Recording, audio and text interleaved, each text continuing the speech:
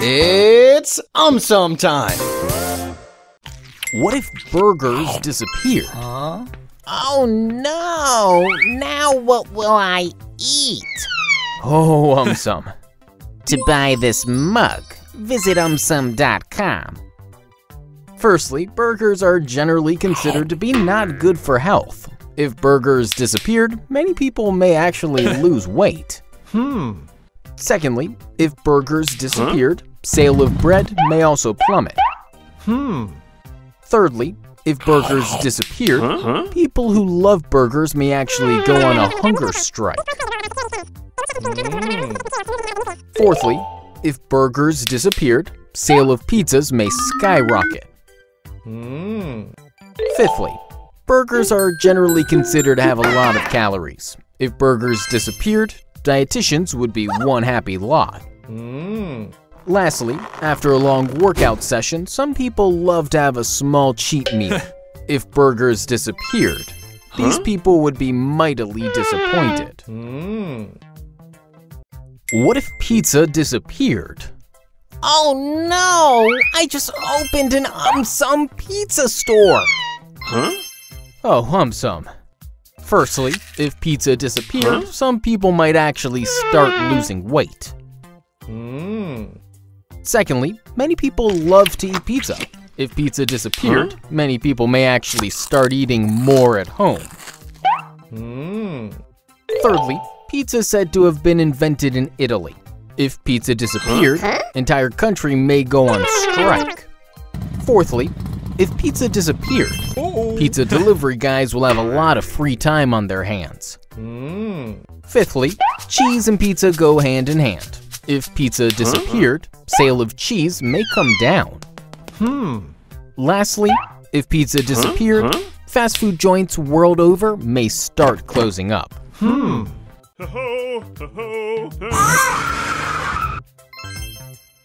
Why are pizza boxes square?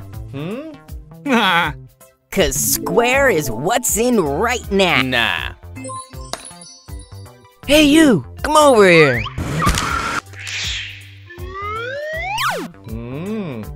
Even though pizza's are round, square boxes are preferred. Why? This is because a square box is made using just a single cardboard sheet. Oh. While a round box requires several sheets that need to be joined together using special machinery. Holy So, it is cheaper and simpler to make square boxes. Yes. As square boxes can be easily assembled on site, they are transported in the form of flat cardboard sheets, easily stacked on. However, round boxes need to be first assembled. This makes it difficult to transport and store these huge piles of boxes on site. Further, there are empty spaces around the pizza in the square box, making it easy to lift the pizza. The empty spaces can even be used to place chili flakes, oregano, etc. Topic: diffusion. Why can we smell hot food from a distance? Hey, looks like you have lost your way. No, I know the way. Fine, don't listen.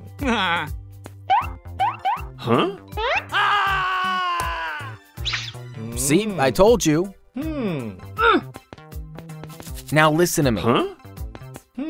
There is a restaurant next to your house where hot sizzling food is available, right? Oh yeah. Yummy. Follow its smell and you will reach home.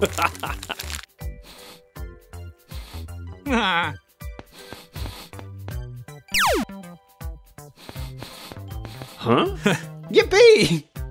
I have reached home. Do you know how the smell of that food reached you? When food gets cooked, it releases some aromatic gases into the air. The molecules of these gases spread and mix with air molecules. When this air reaches our nose, we get the smell of food.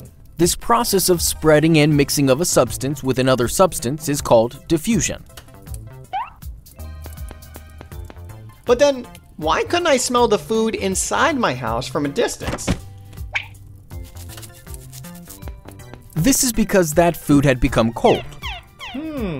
On heating food, the molecules of its aromatic gases gain kinetic energy and start vibrating faster.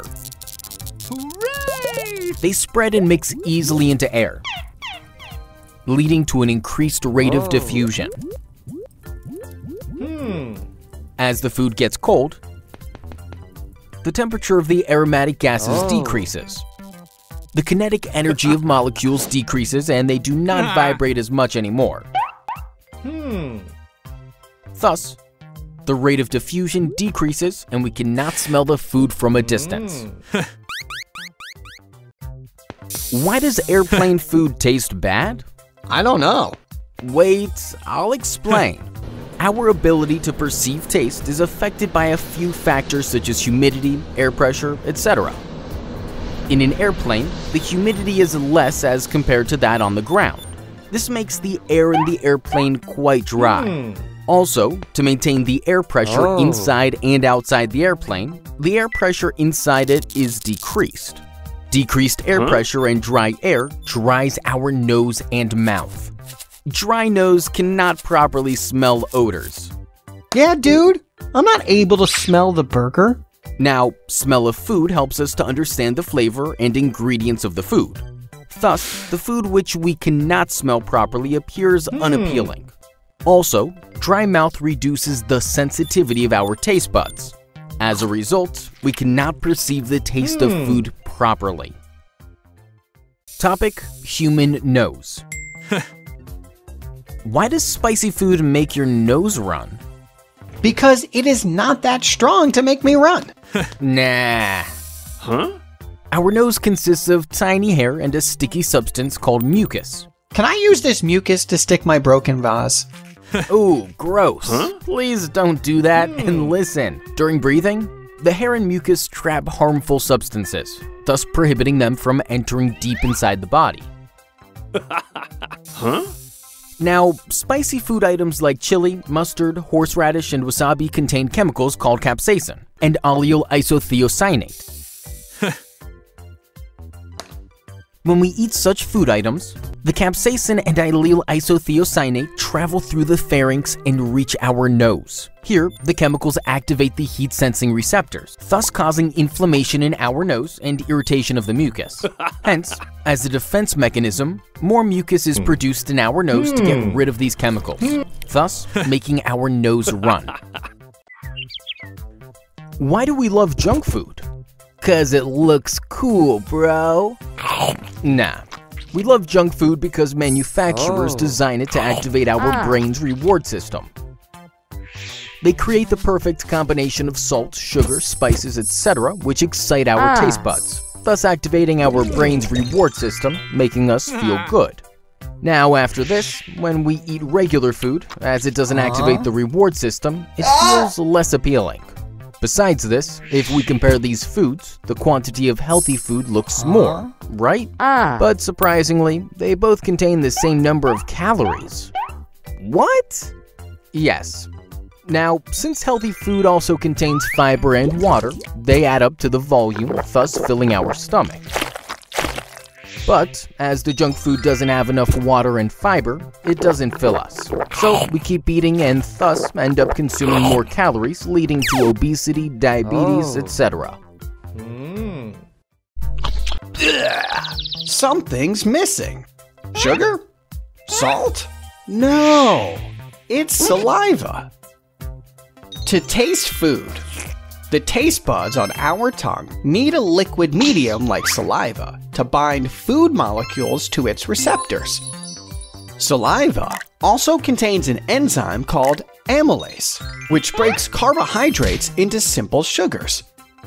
So, without saliva, foods having carbohydrates may taste different. Also, saliva contains natural disinfectants, which help wipe away harmful pathogens. Why do we get food cravings? Who says so? I'm always on a strict diet. Oh, AumSum. Let me explain. Firstly, craving for chocolates is an indication of low levels of magnesium in our body. Secondly, we crave for cheese because it contains an amino acid called tryptophan, which boosts production of serotonin in our body. Serotonin is also called a happy chemical as it contributes to feelings of well-being and happiness. Thirdly, our craving for sugar and sweets is primarily because of low blood sugar. Our body can efficiently produce energy using sugar or carbohydrate.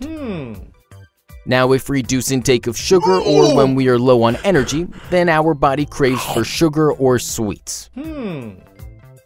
Fourthly, we crave for salt, as in sodium, as our body tries to correct the imbalance of sodium caused either due to dehydration or electrolyte imbalance.